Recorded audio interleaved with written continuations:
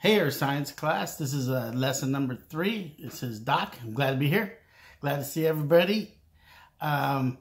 This is one of those weird subjects that it's so hard to really explain in words that sometimes a video can explain a lot better than even I can do. So what I'm going to do is we're going to talk about seismographs and seismic waves. And I'm going to have you watch a video on it first, and it'll explain everything about earthquakes and why we have seismic waves and how they occur and the type that they are. And then once you watch the video, I'll go over it again. So hopefully this will work. I haven't done this yet, so I'm going to give it a shot.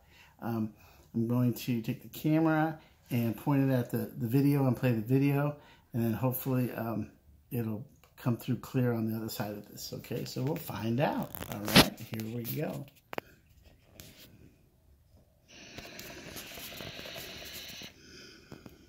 The motion we feel on the surface of the Earth during an earthquake comes from energy released deep within the Earth. This energy is transmitted to the surface by earthquake waves. The study of earthquakes and earthquake waves is called seismology. Earthquakes occur when rocks deep underground suddenly break under pressure or slip along a fault. The point of release is known as the focus of the earthquake. The energy released by the earthquake radiates from the focus as body waves. There are two types of body waves. The fastest wave is called a P wave, or primary wave. It moves between 4 to 7 kilometers per second, depending on the density of the rock it's moving through. A P wave is a compression-type wave. Rocky material in its direction of travel compresses, then expands as the wave passes. A P wave is similar to a wave traveling through a spring. The coils compress and expand in the direction the wave is traveling.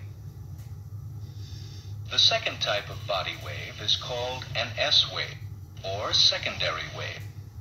It travels at about 2 to 5 kilometers per second through rock, about half the speed of a P wave. An S wave is a transverse shear wave. Rocky material in its path moves up and down or side to side, perpendicular to the direction of the wave's travel. An S wave is similar to a wave traveling along a piece of rope. The wave moves along the rope by moving a section of the rope up, then down. Surface waves radiate outward from the epicenter, the point on the surface closest to the focus. Surface waves are slower than body waves, traveling at 2 to 3 kilometers per second. They can change the surface of the Earth as well as damage homes, buildings, and other structures. There are two types of surface waves. A love wave causes side-to-side motion perpendicular to its direction of travel. It can cause damage by breaking roads and pipes. The second type of surface wave is called a Rayleigh wave. It moves the surface of the Earth up, forward, down, and back in a circle. It can cause damage by knocking buildings off their foundations. In most earthquakes, combinations of love and Rayleigh waves cause the most destruction because the ground shakes up and down and side to side at the same time.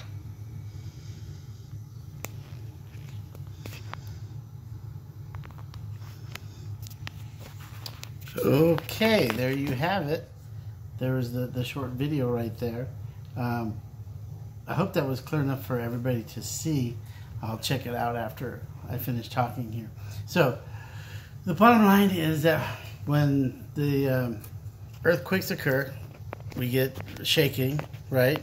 And what causes that? Well, way down in the center of the Earth, when the plates move next to each other and they slide and they move, or they collide, that's one way we get energy released. Oh, sometimes it'll be a volcano. There's several other, an explosion. There's some man-made things that we do that cause waves, seismic waves.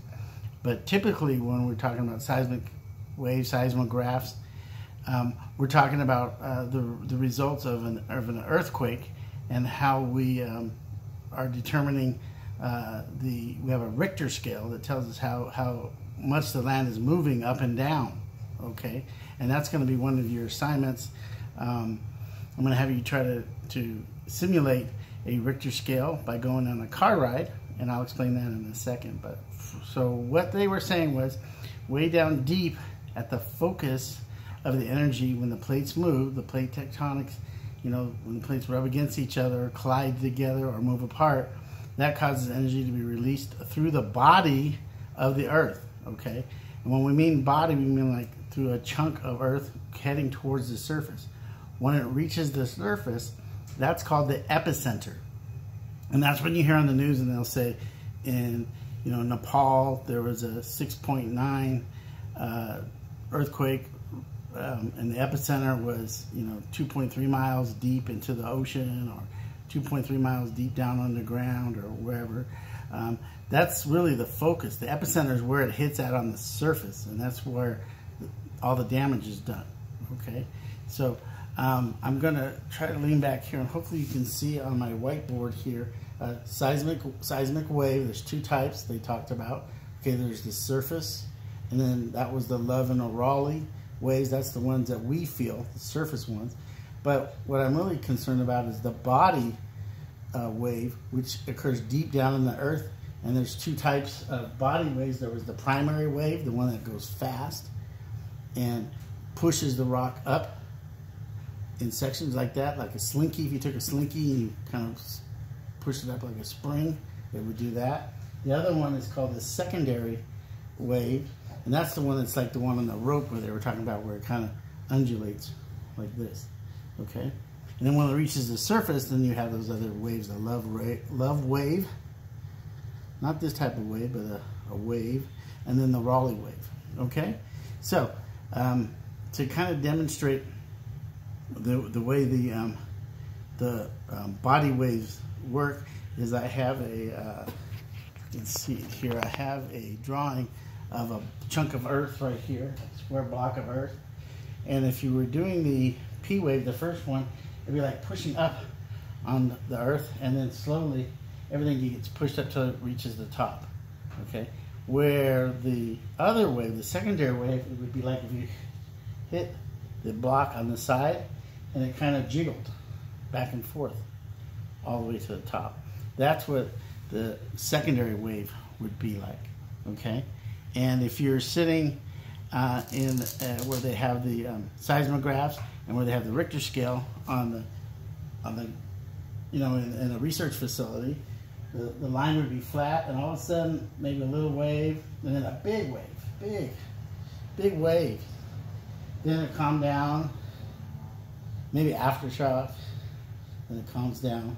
Okay, then it's flat again, and kind of looks like a heartbeat, which is similar, but basically what's happening is, in that period of time where there's this big swings, the amplitude, I told you that's a bigger earthquake than maybe the little pre-shock or the post-shock or the aftershock.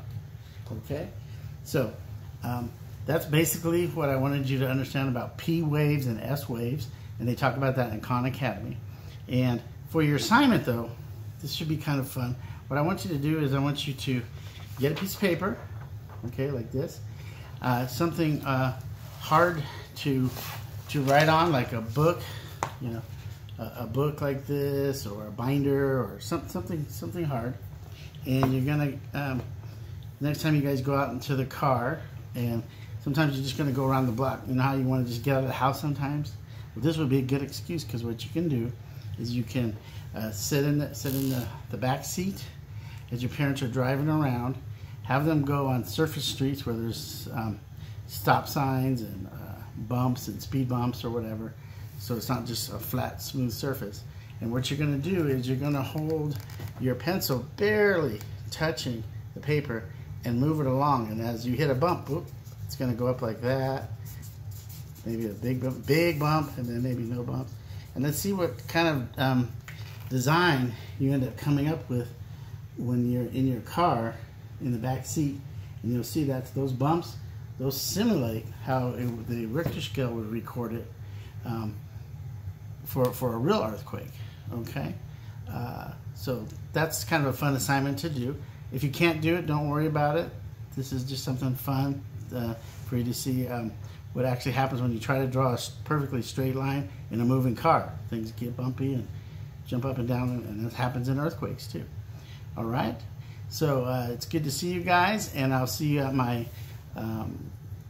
either my chat room at 11 or see you at my office hours at 8 o'clock in the morning, and we'll go from there. Okay, so hey, good talking with you. Doc out.